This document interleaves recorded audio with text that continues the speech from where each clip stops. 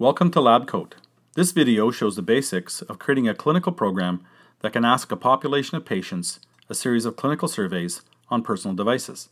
This enables the acquisition of real-time, continuous longitudinal data to improve clinical outcomes, improve patient experience, provide adaptive clinical delivery, and inform new questions. The first step is to build a program. Here we begin by building a clinical program using a simple web application by a clinician, administrator, or other healthcare provider. Next, we add surveys. Once the program is created, surveys can either be pulled down from a database of surveys or assembled on the fly from a database of questions. New questions can be easily created and entered in order to create any custom survey. Next, we enroll patients. Enrolling patients is easy and can be done singularly in clinic or prior to clinic from the patient's home. This saves valuable time. It can also be done en masse using a CSV file import of email addresses targeted towards patients. In this case, each patient receives only the surveys relevant to their condition, diseases, or symptoms. This process is entirely automated and highly intelligent. We now switch gears to the patient driving from here. The patient receives a redemption code from the system and enters that to connect their surveys to the clinical program. A simple step finds and activates the program, starting with the first survey or surveys. This process is important because it provides the patient with the ability to participate in several programs across many clinicians, primary care physicians, specialists, nurse practitioners, nurses, and many other clinical professionals across time. The patient also has a record of the details for every program, including a timeline with relevant details within it. Within a timeline, they can directly answer surveys within appropriate windows. For instance, pain response to medication 5 days post-surgery. This means that data is captured precisely and only when necessary, with notification about expiry and reminders built into the system. When surveys are complete or closed for a period, they cannot be completed.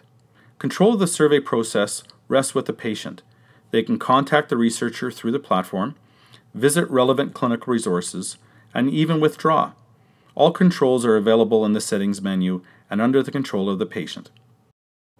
We now switch back to a clinical view, in this case, Dashboard 1. This dashboard views data captured from devices and rolled it up into a simple yet powerful dashboard presentation. This particular one shows 7 different spinal surgeries with color coding. Each block represents a patient, and it's possible to click a block and pull up individual patient data. This is entirely customizable. Any viewer can see data the way they want and according to the roles and authorizations for which they've been provided. For instance, a medical director could see all surgeons. A surgeon could only see their own. Surgeries can be selected and deselected.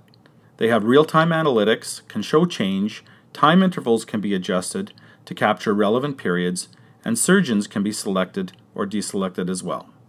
All of this is provided without administrative burden on clinicians, so that their efforts can both scale vertically and extend horizontally.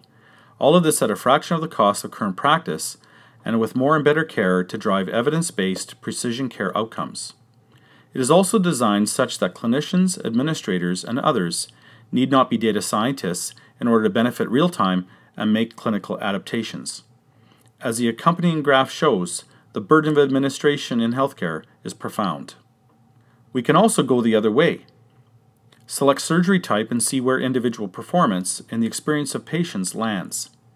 There may be temporal data that can reveal time of day, day of week factors that affect individual surgeons, across all surgeons, or across surgery types. This data is invaluable to inform procedural, protocol, and process changes, in addition to leading to new research investigations, many with unforeseen questions without this data being provided. We now switch to a slightly different clinical view. Dashboard 2 shows a different view of similar data using either relative or comparative parameters. We can select a surgery type and instantly adjust the data view to the other panels.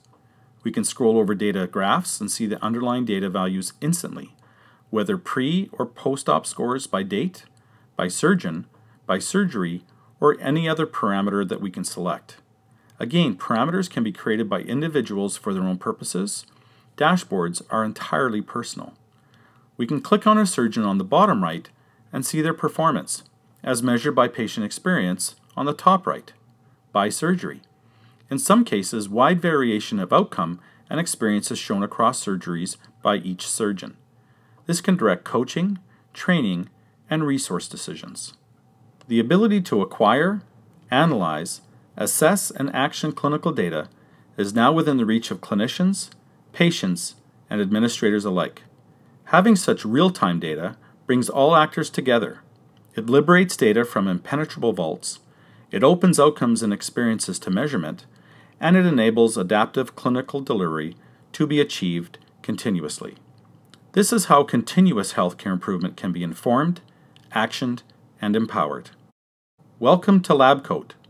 Welcome to adaptive clinical delivery.